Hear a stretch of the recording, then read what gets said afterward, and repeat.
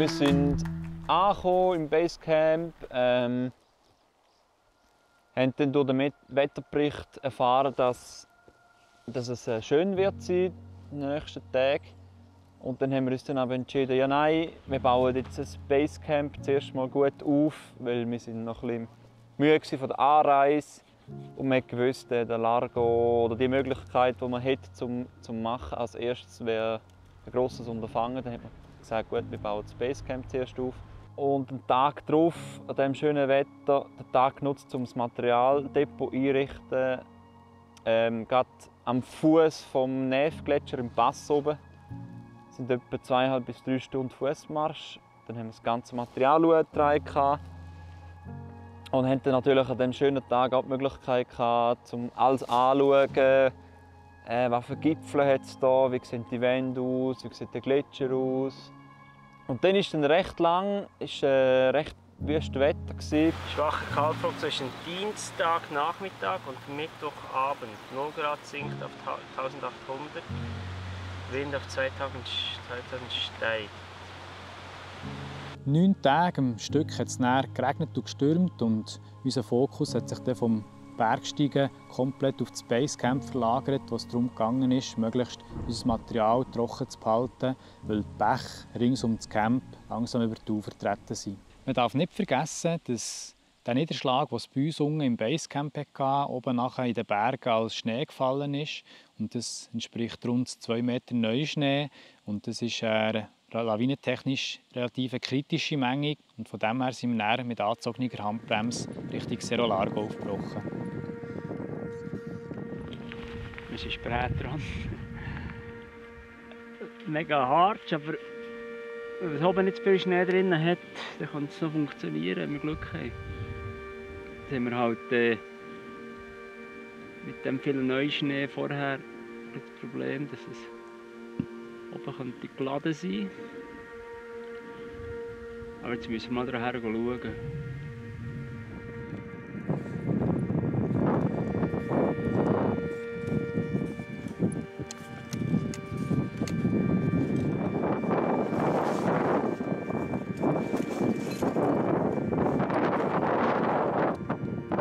Mucho Maracas!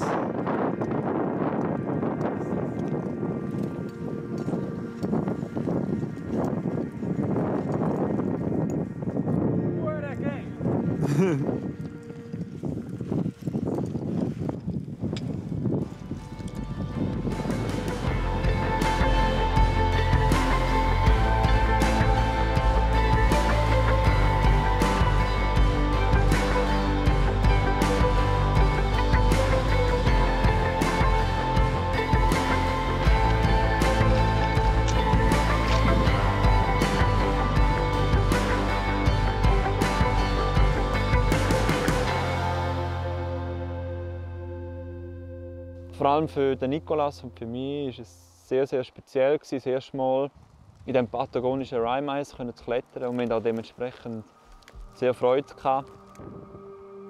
Und sind dann ca. um 6:30 am Abend auf dem Cerro Largo gestanden.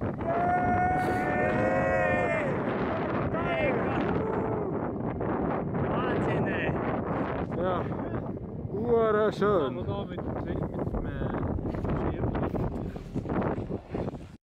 Ja, wir haben dann wieder 7 Tage Zeit gehabt, für uns Gedanken zu machen für ein anderes nächstes Projekt.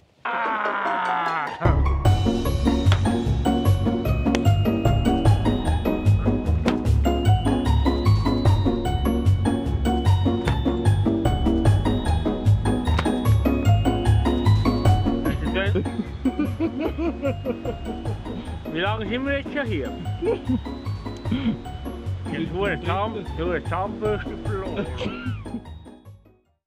Ein Berg, der uns von Anfang an aufgefallen ist, das erste Mal, als wir auf dem Pass standen, wo wir Material deponiert haben und der Pass, der uns direkt auf den Gletscher gebracht hat, war der Cerro Cachet. Der Cerro Cachet, ein mächtiger, schöner Berg, der ein bisschen talauswärts steht. Und auch ein Berg, wo man sieht, dass man nicht die Schönwettertage auf den Ski verbringt, sondern dass man dann auf den Berg steigen kann, für das, was wir eigentlich ja da waren.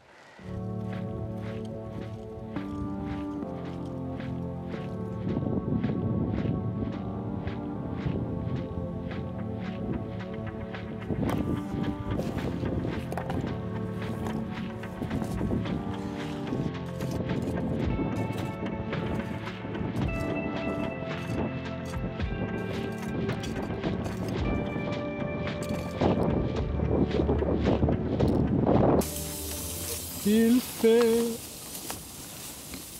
Jetzt kaputt. Hey, wir kochen uns Wasser, aber noch nichts ausgewählt zum Essen. Das sind die dummen Butschen da. Couscous mit Gemüse. Pork. Was hast du gesagt, Steff? Stimmt, wir können entweder Das Süppli. das sind die Bifon, die sind gut.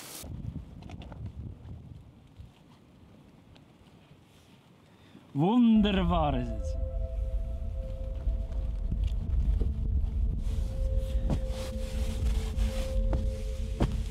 Da ist ein Dummy-Hurenbuckel drin.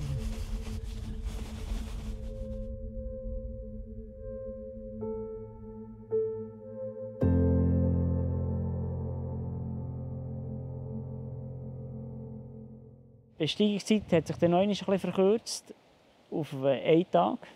Gut. Und übernächsten Tag sogar so, dass es bis 100 Kilometer Wind hätte sollen geben. Und haben wir gewusst, wir müssen diesen Tag irgendwie packen.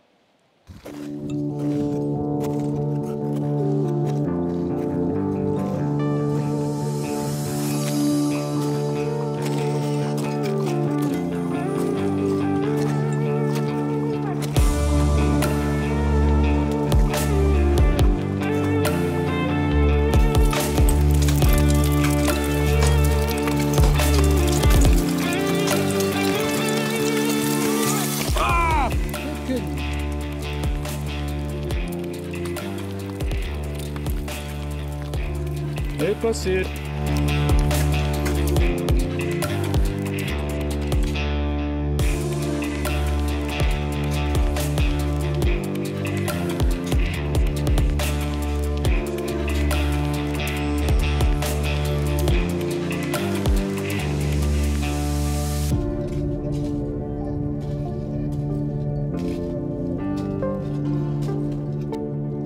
Geil, hè?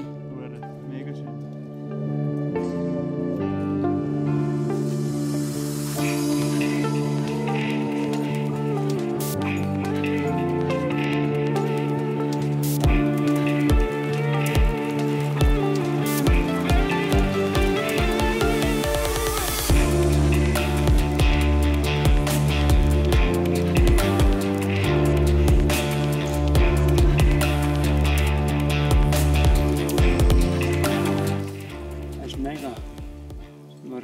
Aber es braucht eigentlich noch ein bisschen Zeit.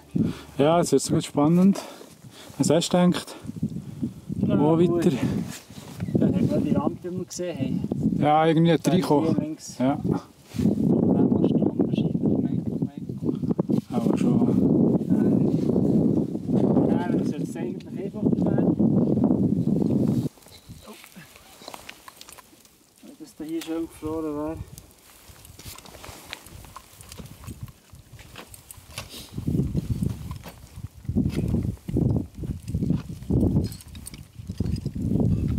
Nico ist wieder am Putzen.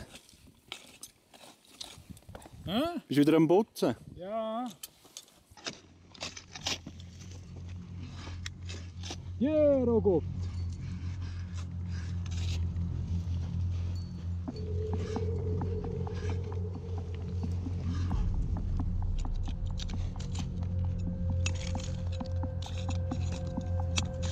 Durch das, dass wir einen windstillen Tag hatten, ist es mega warm geworden und der Schnee ist schon sehr weich geworden und es hat dann das Klettern recht erschwert, weil man nie gewusst hat, ob der Schnee und das Eis in der Wand noch hat oder ob man dann mit der ganzen Platte ins Tal runterfällt.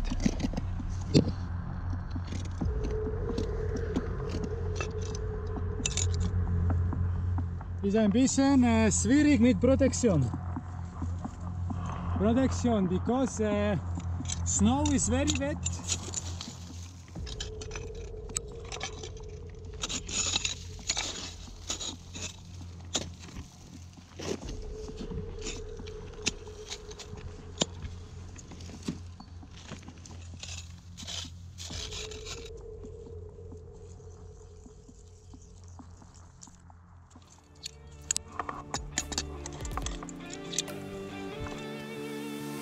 Ja, Stand.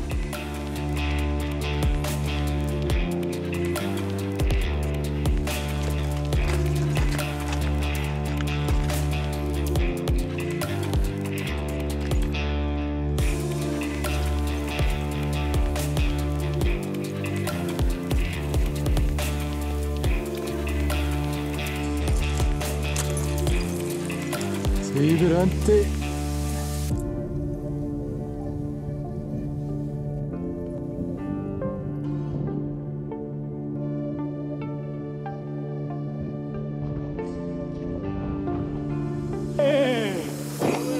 Bravo! Hey, gut gemacht! Geile Witze, ja.